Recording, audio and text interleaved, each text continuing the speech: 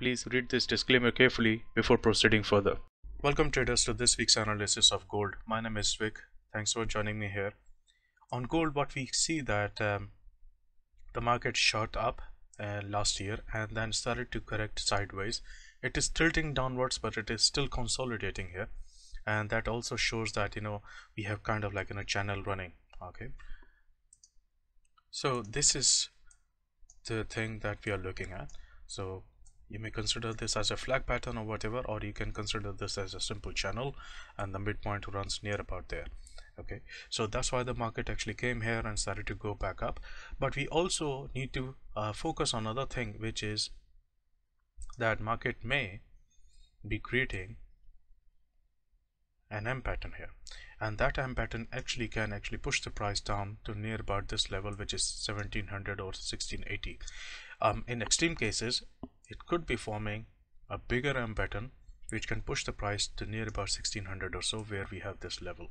Okay, so that is a possibility on bearish possibility on gold.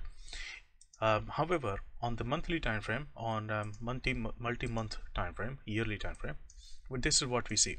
It is bullish right now, but it is struggling with this level, which is the previous level, and we have this W pattern here, which is more evident if I go to the monthly time frame, and that looks like this. Okay, and once a W pattern has formed and completed, we are expecting market to fall down, and that's what has happened, and it can fall down further to this level, which is going to be near about 1700. Okay, that's a possibility, and the reason behind that is because we also have fib ratios lining up with 1700 or 1680 level or so. For now, if I just draw your attention to what has been happening, the market fell down. It was supported by this moving average, went up, and now it is trying to come back down. Why? Because it is bearish, and it has that the bearish tendency is still left because of that W pattern that we just saw. It can still come back down to this level of 1680. That is a possibility. Okay, if I go to the weekly time frame, it is simply consolidating to the sideways, as we saw. And last week we were able to take very good trade here because the market is consolidating, which means that we have several W and M patterns, several FCP patterns which are forming. Okay, so if you're not able to spot them, here is what we have. So we have this W pattern, that's why it fell down, and we also had a W pattern here, and we were able to take very nice short trade from here. And then we also have this W pattern forming, which is probably going to push the price back into 1900 or so. Okay, we'll see that in a second. But on the lower time frame, we were able to find very good trade on 4-hour time frame right here. Market was coming into this moving average clusters, which was obviously going to show its effect. First of all, we were actually long from here. We were looking for a short position based on based on the confirmation on this level. If I bring in the analysis, you will see what I mean. So I said if this breaks and confirms, then we are looking for short trade here, which never happened. The market in fact started to go back up. A lot of you actually started to take this trade. One of my students also actually took this trade, which was very good, and he still held it when it reached there. Okay, but when the market reached these moving averages, we already were aware that there were 3 targets that we were monitoring. In our Telegram group, I mentioned there were 3 targets that we were looking at, and all of those 3 targets were met, and they came from what I envisaged. And these are those 3 targets. So I gave them this one, which was 1853. Then we had this target 1863, and then we had this target which was indicated by Vata, which was 1872 or 1873, right? All of these 3 targets were met after seeing this signal, which was the bullish signal. The market was green, blue, signal is good, so that's what has happened. But you see, the overall the market trend is still down, so we are expecting this bear signal to work out as well, and that's what we were able to take the trade on. So people who were who are there in our group and who were able to take this trade, congratulations to all of you. You made money on this. But right now what's happening now is, if I just change this to, if I just clean it up, the color is changing of the water curve, which is a very good sign if you are looking for a bullish moment. It is not confirmed yet because so far nothing is supporting it on the water curve and water wave, but the color is changing. As you can see, this is turning blue right now. It is going from red to blue, which shows that market may actually start to go back up on 4-hour time frame. However, if we go to the daily time frame, we are already bullish here. The color has already changed, this has already changed, and the market may be forming a W pattern here. That is a possibility here. So if we go back and see what kind of W pattern could be forming, for that we need to just clean this up and start again. Okay. Let's quickly see these levels. Okay. Let's go to the monthly time frame and draw the important levels.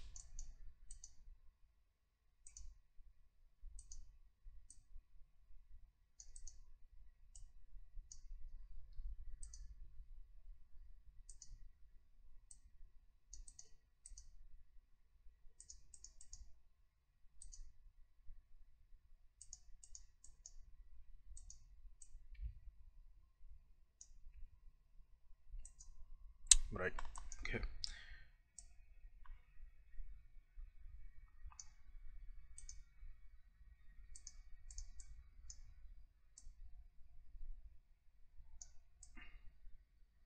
Yeah. So these are monthly levels that we have got. And let's look at the weekly. On weekly time frame, we have this level, and let's draw the zone here. Draw the Fibonacci here.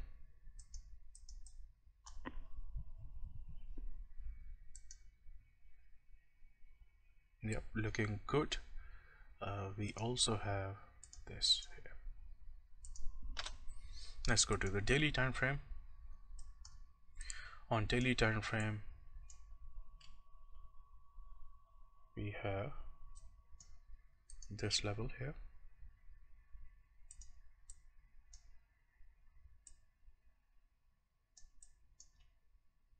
Okay, then we have one level which is 1928. Okay, and now let's look at the Fibonacci. So what we see here is that we have this W pattern. This is potential W pattern. I'm not saying that it is going to actually work out, but this is a potential W pattern. And what we have here is, this is the midpoint of it. So the point is that if it starts to move from here, if this midpoint is broken, okay, we are looking for the market to move to this level. Let me just change the color of it. But before that, it will have to go through some of these important levels. So this is a possibility. We are already here. We have already touched this level of 1837. So if it starts to go up, then it can keep on moving upwards, following in steps. So you need to follow each level in step, because at each of these levels the market may actually go back down. It can reverse completely. So treat these levels as support and resistance level, and this is a very important FCP zone. Okay, and what else?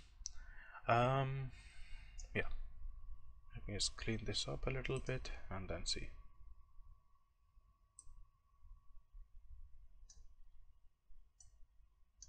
Okay, yes, another thing that we must draw, which we drew in the previous analysis, was this sort of channel here, which is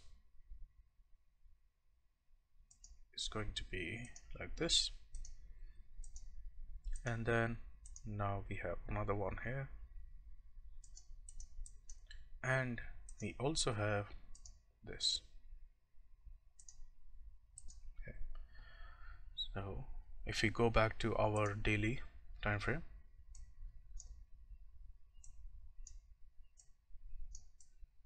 okay, this is also an important level. Okay, on the bearish side, the market may, if the market actually falls through this zone, if we get a confirmation, remember, we can actually look for a downward move, and if that happens, then we are looking at